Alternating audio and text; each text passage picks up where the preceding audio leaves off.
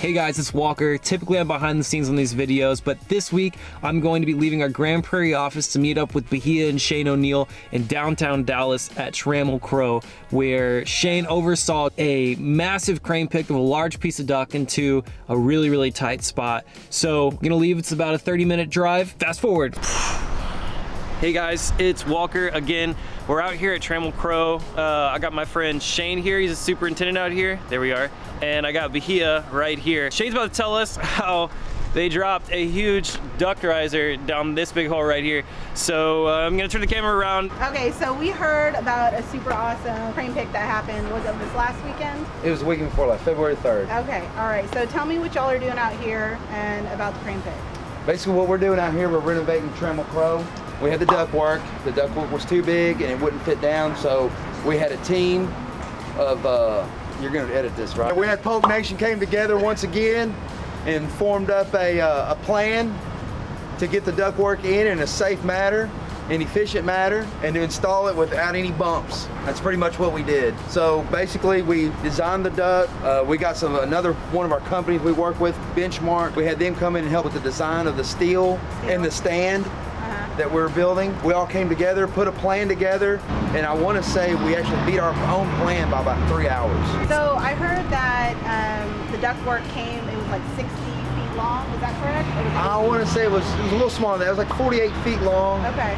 It came actually in 4 pieces. It all came in on a flatbed. I want to say we had like 14 guys out here for the pick. So Shane, how long have you been with Polk Mechanical? I have been with Polk Mechanical for, well, this time 5 years. What do you mean this time? Well, I had a hiatus. I had like a 6-month hiatus, so altogether 9 years. And you found out that we were just too good to leave, right? Found out too good to leave. It had to come back. You had to come back to the Polk Nation family? I had to come back to the Polk Nation family. So what did you start with Polk as? I started with it as a sheet metal mechanic. Okay, and then now you're superintendent. Yes. So over the span of 9 years. Yes. And tell me how you climbed the career path ladder with Polk.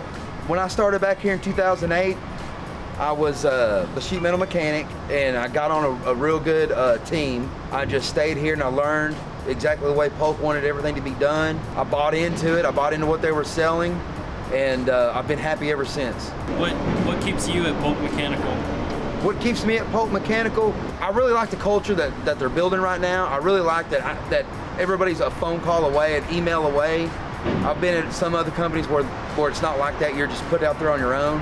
And I just like how everybody can come together and figure something out, like something like this. I mean, we had a lot of resources we use, and I really appreciate that. That's really what keeps me here. Okay, and what does Polk Nation mean to you? Polk Nation means to me probably a group of men and women coming together, working together, and having everybody's back. Hey guys, thank you so much for joining us for our recruiting bulletin. Polk's hiring. I want to shout out Travis Lefferman because this is actually his project.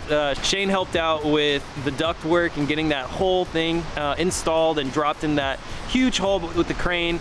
And fun fact right here, if I can see, this tower behind us is actually KPMG Plaza at Hall Arts, which Polk Mechanical won a TechSo Distinguished Building Award for and an AGC Outstanding Construction Award for. So you guys have a good week. We'll see you next time. Bye.